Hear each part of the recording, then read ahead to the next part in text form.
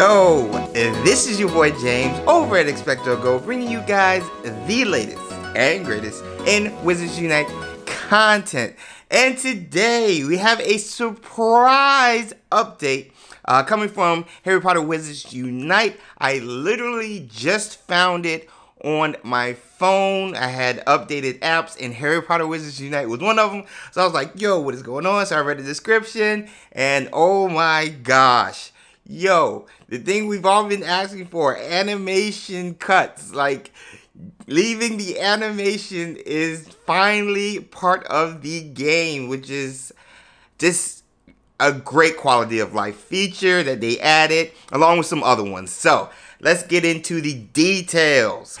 This is coming from Phases. Of course, we all know and love her. She's the in-between, the bridge between the community and the developers over Niantic and the Harry Potter Wizards Unite team. So this is what she has to say. We have updated Harry Potter Wizards Unite to app version 2.4.0. Check out all the latest additions, bug fixes below. We're not going to go over all the bug fixes. If you guys want to read all of that, I'll leave a description for the Discord, the Reddit link, and I think Jibs Entertainment had all that information as well. First, brilliant event. We have a brilliant event for this month, and it's going to be 2 weeks. Fighting Forces is what it is called.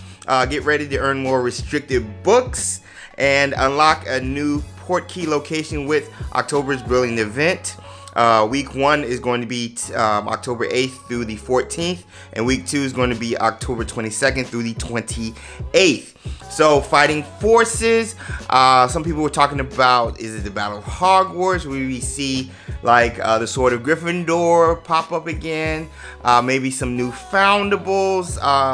I don't know. Could this be the Order of the Phoenix? Could we see members of the Order of the Phoenix? The OG cats or the new ones? I mean, it could be numerous things. I'm excited to find out. Let's continue. Encounters, the big one. When you successfully cast a spell and return a foundable, you will now be able to skip through the return animation by tapping on the screen. This will only be possible once you've already returned one fragment of the foundable. So you don't need to have returned all the fragments. You just need to have returned one fragment for that said foundable, and you'll be able to skip the animation.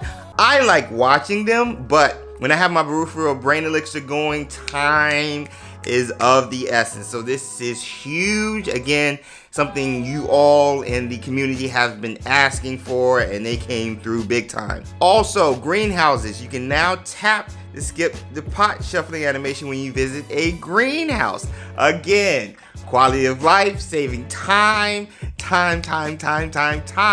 This is amazing. Let's keep going. Registry.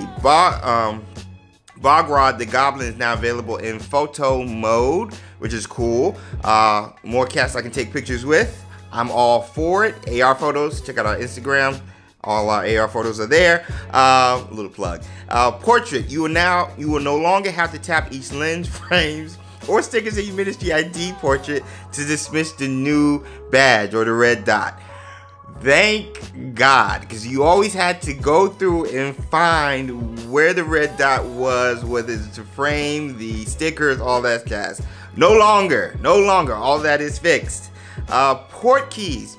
If you open another huge quality of life one, if you open multiple port keys at once, you will now only get one dialog box to let you know you have unlocked one or more port keys.